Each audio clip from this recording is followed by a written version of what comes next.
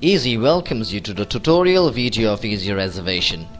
This video will guide you as to how to stop the sale of rooms on your booking engine. Let's log into eZee Reservation. With the stop sell option, you can specify a period of time when you want to stop sell the inventory. To do the stop sell on your website, we need to go to Deals, Monthly and click on Stop Sell. Select the source as Web. Select the month for which you want to stop sell the inventory. Once you do that, click on the Show button to get the inventory for the selected criteria. Select the weekdays for which you want to do the stop sell.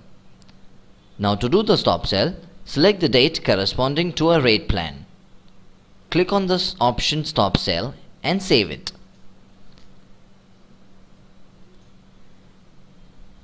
If you need to open the cell for the previous selection, click on the option Start Sell and save it.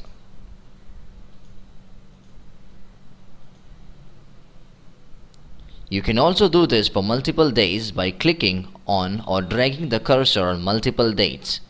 It can be also done for the entire month by just clicking on the rate plan.